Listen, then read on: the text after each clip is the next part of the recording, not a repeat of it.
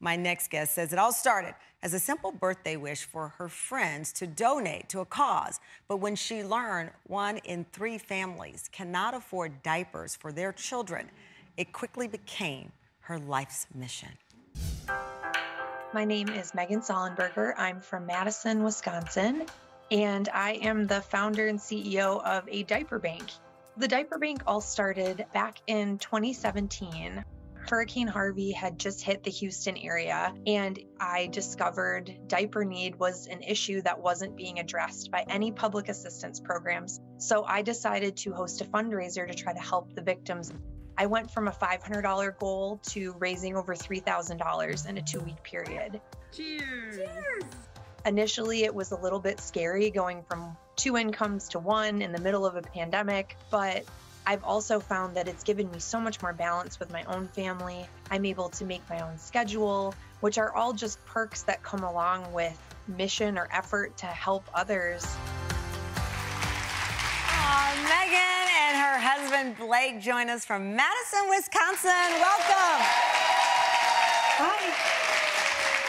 Oh my gosh. Well, congratulations on this, Megan. This story is so fascinating. This started with the birthday fundraiser, and then you pivoted to something of a full-time schedule with this. Was it a conscious decision, or did you just start, before you know it, it's 8 hours, 16, and you're thinking about it and you can't walk away from it? How did it turn full-time? You know, it was a bit of a slippery slope, but really the pandemic was the catalyst that really made me assess my full-time responsibilities and where those best fit. So I was working full-time on an HR team at a big local company, feeling fulfilled and successful in that role as well. But the diaper bank just became too much of a pull once we got so busy with the pandemic. Wow. And I really felt my heart calling me to take that on full-time and leave my other responsibilities behind. Blake, what was it like watching her find this purpose? Because so often when you love people, part of that love is when you see them happy. To see her happy in that form and purposeful, what did that mean? Yeah, no, I get that question a lot as a supporting spouse. And, one of the things I always like to say is, spouses are supposed to be supportive of each other. She's moved across the country for me for my job. When I had the chance to support her in this thing that was putting this big shine in her eyes to help others, it was kind of like falling in love with her all over again. You really see her grow with this passion and this mission. And, it's not a question of how do we do it? It's, how could we not? And that's the thing. How could we not? Megan, you bring awareness to something that I think can easily be taken for granted, diapers, right?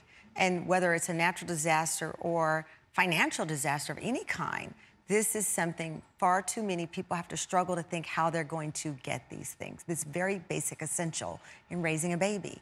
Yeah, a lot of people also just don't even know the problem exists. Yeah. I mean, I myself never struggled with the issue when my kids were that small.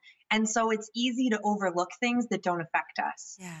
Well, we are so moved by all the work you're doing for families and the assistance that you've given. I and the team here would like to provide 4,000 diapers to families in your area. Thank you so much. That's over $1,000 in diapers. So here's the deal. As a mom, I recognize 4,000 diapers really mean one night. But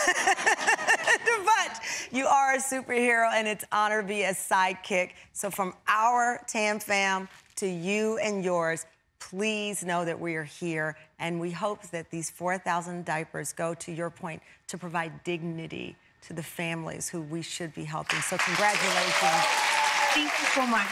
Yes.